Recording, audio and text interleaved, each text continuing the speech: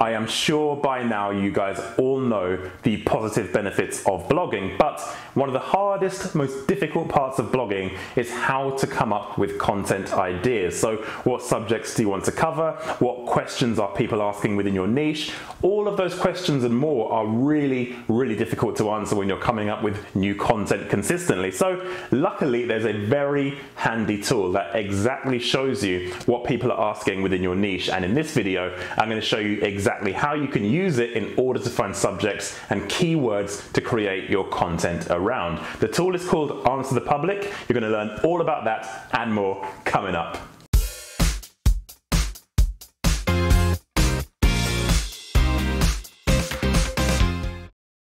Hey guys, Darren Taylor of thebigmarketer.com here, and my job is to make you a better marketer. Now, if that sounds up your street, you should consider subscribing to my channel. And in this video, we are looking at the tool called Answer the Public. It's a great tool that allows you to come up with subjects to blog on for your industry niche. So first of all, what is Answer the Public?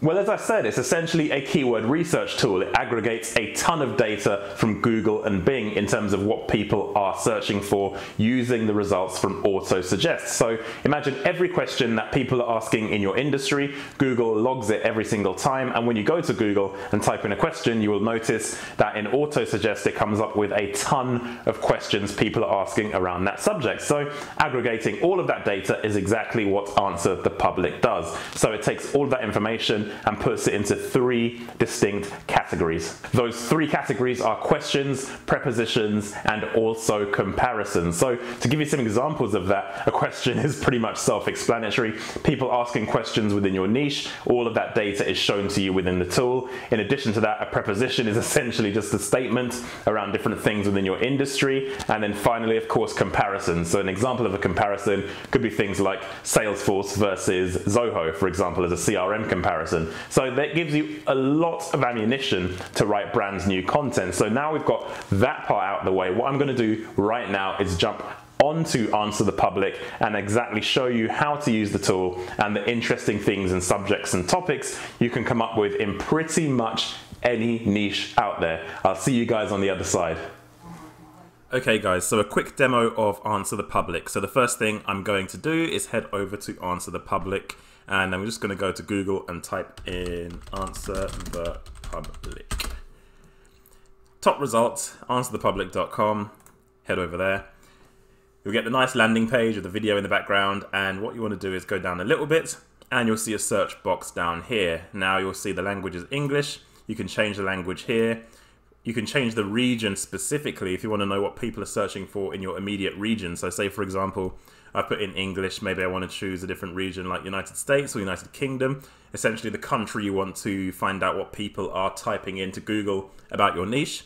You can do that here, but because it's the professional version only, unfortunately, you can't do that with the free version. But that's okay, because the free version gives you tons of insight anyway. So you'll notice here is the keyword box, and you'll notice I've put in a couple of keywords myself recently. So you can see here, it will suggest content and ideas to you in seconds. So let's go with my old favorite example of a plumber. So I'm going to type in something along the lines of replace boiler. So I'm going to get the questions for replace boiler. So if you're a plumber and you do boiler replacements in homes, then people are likely going to be searching for things around the subject of boiler replacement before they actually find someone to do it. So in this example, let's find out what the tool finds for us. Now again, as I say, the tool pulls data from Google and Bing in terms of their auto-suggest, and you'll see all the questions when you go to the search results page, and it aggregates all of that data across a ton of subjects, and it comes up with the results. So now the results are here. We are going to see some different diagrams. Now you'll see here, I mentioned there are three categories in terms of what this tool pulls in. So you'll see, first of all, you've got 66 questions. You can view that in kind of a mind map here.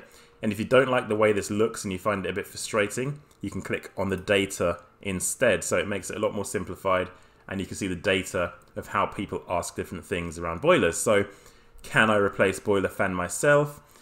things like that. Now, of course, if you're a plumber and you do boiler installations, you'd want to answer that kind of content question, saying no, you shouldn't replace your boiler yourself. There's gas dangers. You need to be registered as a tradesman to do that.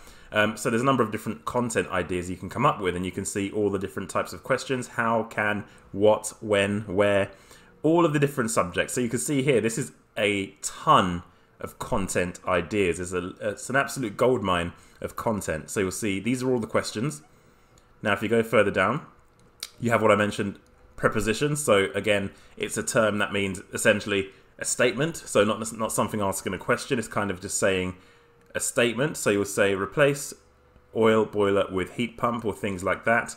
You can see all the different subjects around that term.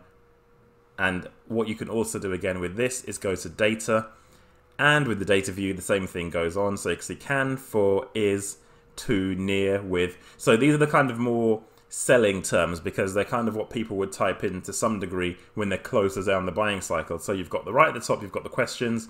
Next, you've got kind of ideas around people who I guess are closer down the buying cycle.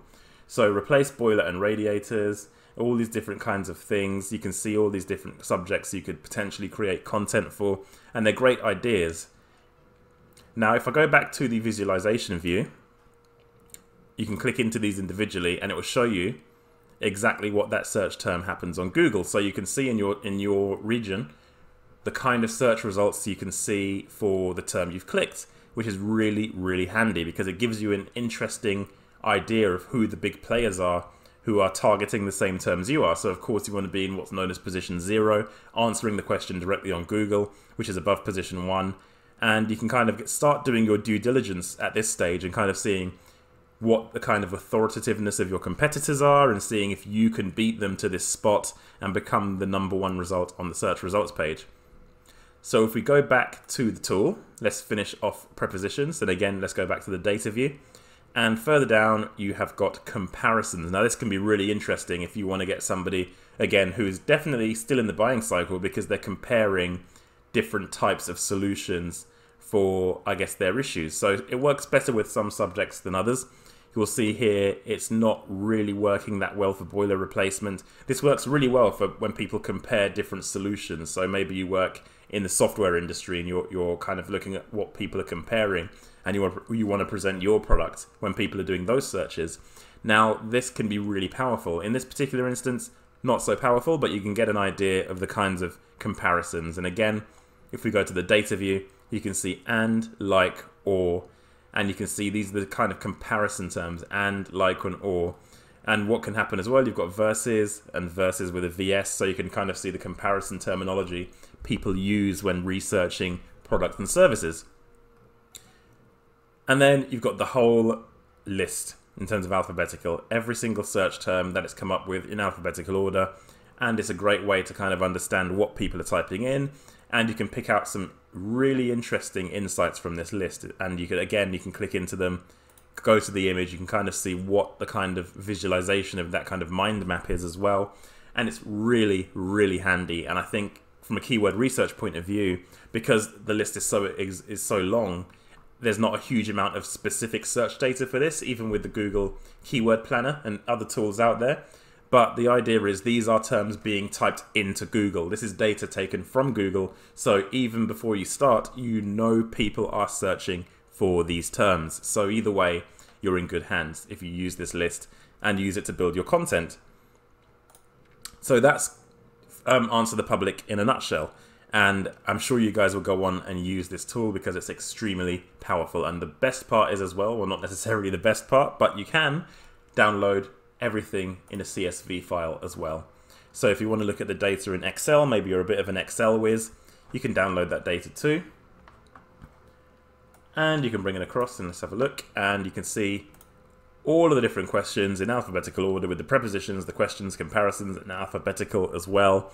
And you've got a ton of subjects to create. And in fact, I can see one here. If I was a plumber and like I am now, a YouTuber, I'd probably want to do this. Boiler install video, because that's going to instill a ton of confidence in people who are looking to get a new boiler, because it will show that you can do the job and that you're competent So yeah, just go ahead, use the tool, see what you can come up with, and really use it to nail down your content strategy. And it doesn't just have to work in terms of blogging, it can work on YouTube as well as the second biggest search engine. And it's something I use myself when researching topics too.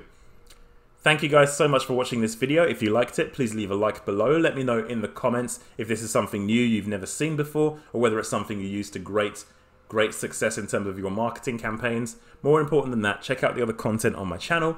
Don't forget to subscribe, and I'll see you guys on my next video.